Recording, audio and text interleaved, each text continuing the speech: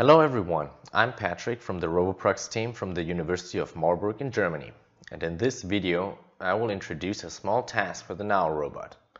You can also program this application with the virtual robot in the software Choregraphe. So you can try the task at home on your own computer or laptop. So first of all, let me explain you the task. NAO robots, like this one here, have several touch sensors all around its body. On the hands, they get 3. One on the back of the hand, one on the left-hand side, and one on the right-hand side.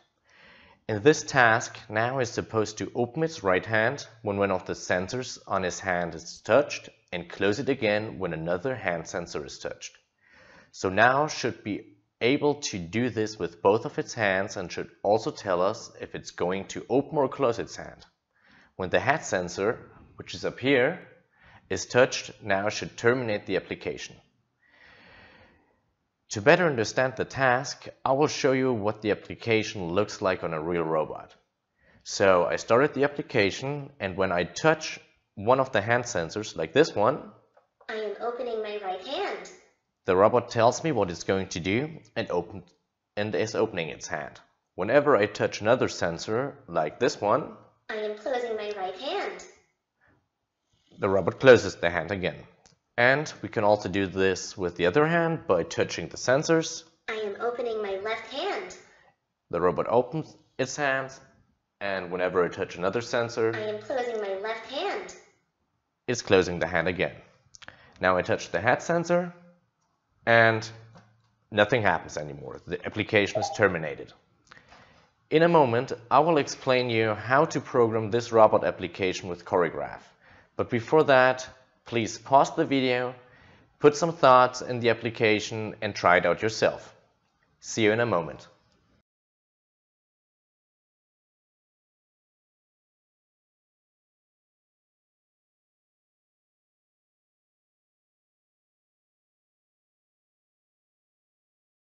So, let's start programming our robot application. First of all, we want the robot to end the application whenever we touch one of its head sensors. So for this, we need the tactile head sensor box. We can find this down here in the box library by just simply typing in tactile, and we get all the tactile or touch boxes. And we need the tactile head box. We pull it inside the working space. And as we want those sensors to be active whenever the program starts, we connect the program start up here with the on start input of the tactile head box. So now the head sensors are active. And whenever we touch one of the sensors, so the front touched, the middle or the rear, the back of the head, those outputs will be triggered. We want this box to be deactivated whenever we touch one of those sensors. So we connect them with the on-stop input of the same box. This way, the on-stopped output is triggered and the box is stopped, so we cannot touch the head sensors anymore to stop the application, and we end it with the program endpoint. So we got this here. When I press play now, the box is active, and because we don't have a real robot here right now, we cannot touch its head, but we can simulate it by triggering one of those outputs. Each output stands, as I said earlier, for one of the sensors. So let's say I simulate touching the middle sensor and the application is ended. We can see it up here because we cannot press the stop button anymore. So this was the first step. The second step is to set the language. The virtual robot currently has problems with any languages other than English, so we recommend you to use the English language.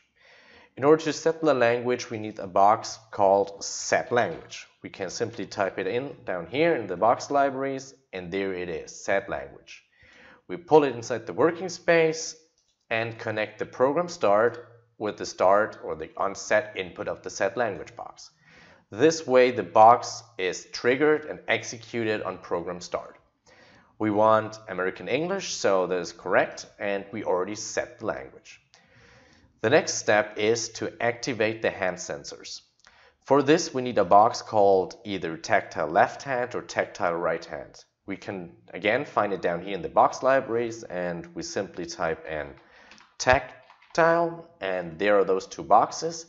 I'd say we start with the left hand, so I pull the tactile left hand box inside our working space and connect the onReady output that is triggered when the language was set with the onStart input of our tactile left hand box. So now the sensors on the left hand are active. Whenever we touch one of the hand sensors, we have the same as with the head sensors. One of the outputs is triggered, either left touched, back touched, or right touched. The next thing that we want to do is we want the robot to say if he's opening or closing its left or right hand. So we need a box to make him say something. For this, we use the say box. We can find it down here. We type in say, and because we need the robot to say I'm opening my left hand or I'm opening my right hand, we need two boxes, and I pull them in here in the working space. Yes, so we can set now what the robot is supposed to say in the parameters of the box. We open them by clicking on this little tool symbol here, and we can see the parameters of the say box. Those are voice shaping, speed, and text.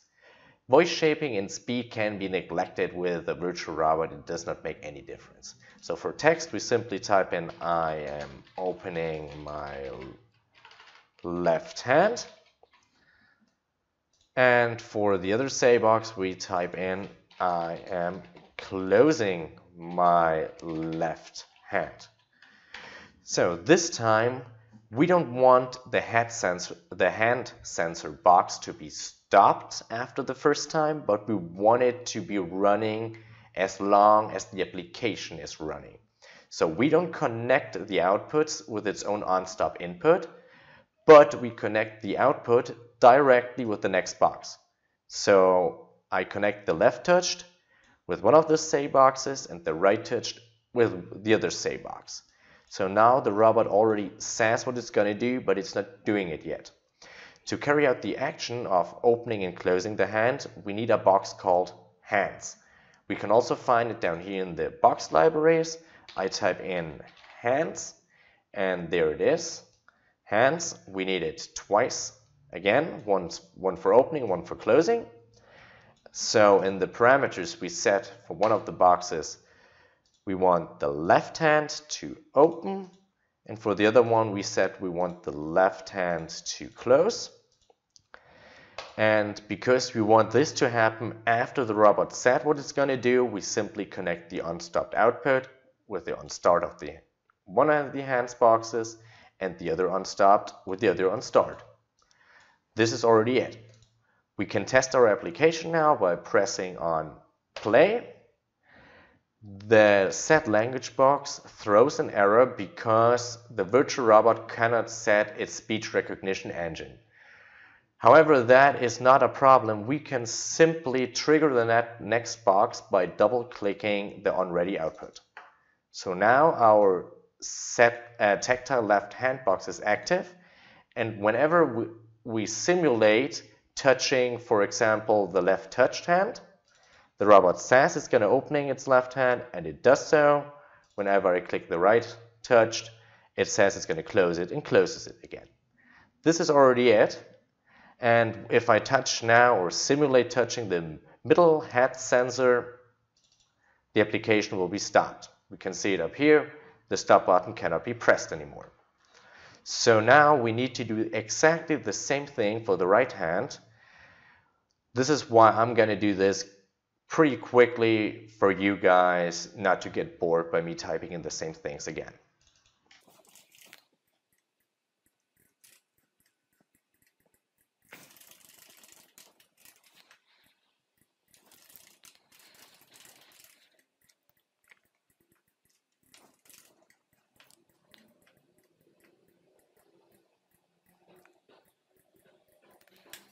So now our application is ready and we can give it a last test run.